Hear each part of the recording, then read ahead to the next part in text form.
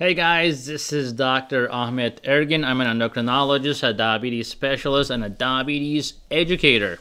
Today, we are talking about pineapple. It's March. It's the season for pineapples. I know pineapples are everywhere pretty much all year long, but the real season starts in March. Now, why we prefer fruits in season? Because they taste better. Okay, so they taste better. We love it when they're in season. They're more nutritious. They're delicious. Oh my god, I love pineapples. If I was diabetic, would I eat pineapples? Oh yeah, I would. Alright, so if you tell me, oh, you cannot eat any fruit if you have diabetes, well then, see ya later. Because you have the right to eat fruits. And if your blood sugar is going to 400 for just having a bite of fruit, you're in major trouble, my friend. Then you need something to help you with your body. So, basically, guys, what they're telling you, if they're telling you that don't eat any fruits at all because you have diabetes, is just saying that because you lost your job, then you can never go out and eat ever again. Or if because you lost your job, you have to sell your car and sell your house and live in a tent. Okay, it doesn't work that way. Life is still there. You're not dead. You can eat something like pineapple. Now, I'm not saying that splurge in pineapple and eat the whole pineapple. And we'll talk about how to eat that right. Let's get started. Now guys, pineapples are delicious. Papaya is similar, right? Oh my god, when I was in Dominican Republic, we had some papaya that was out of this world. Oh my god. But I'm telling you, I'm going to give you a couple tricks about how to eat those fruits and without spiking your blood sugar like crazy. Remember, the pineapple's glycemic index is around 56 to 65, depending on the ripeness and the origin of the pineapple.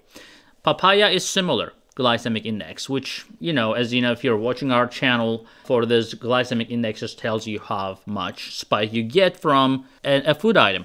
Now, we prefer things that are less than 55, so definitely not ideal for anybody with diabetes, but there's something else called glycemic load, right? Glycemic load is determined by how much carbohydrate is in per portion. So, let's say watermelon, we talk about this a lot. Watermelon has a glycemic index of 72, supposed to spike your blood sugar a lot. But since it is filled with water mostly, the sugar content in a portion is not really that much, so glycemic load is still low. Same thing for pineapple. Pineapple's glycemic load is 6, so anything less than 4 is perfect. Anything less than 10 is reasonable. More than 10, don't do it, right? But 6 is still reasonable. So how do you eat pineapple? I would suggest have a thin slice. And if you're going to be active and you're going to be taking a walk, have a thick slice or have a cup of the pineapple.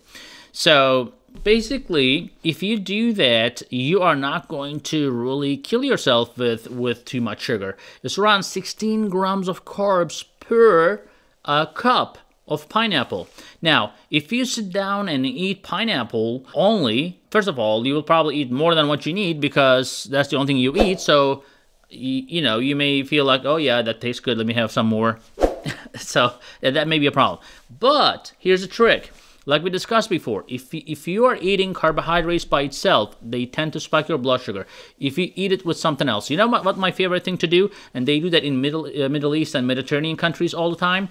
They eat, for example, watermelon with cheese. That's their summer favorite. So when you are having a whole fat cheese, for example, with watermelon, what happens? Then the spike in your blood sugar is much less because the fat slows down the absorption. So if you're having your fruits at breakfast and you're having eggs, for example, and some cheese, for example, then your blood sugar is not really going to spike as much. You can try it yourself. You can put the watermelon or pineapple, eat, and then check your blood sugar by itself, and eat it with a cheese or eggs, and check it again. Your blood sugar is not going to spike as near as eating those things by itself. So guys, I hope this video was helpful. Please write a comment, share your thoughts, and we'll talk more about this.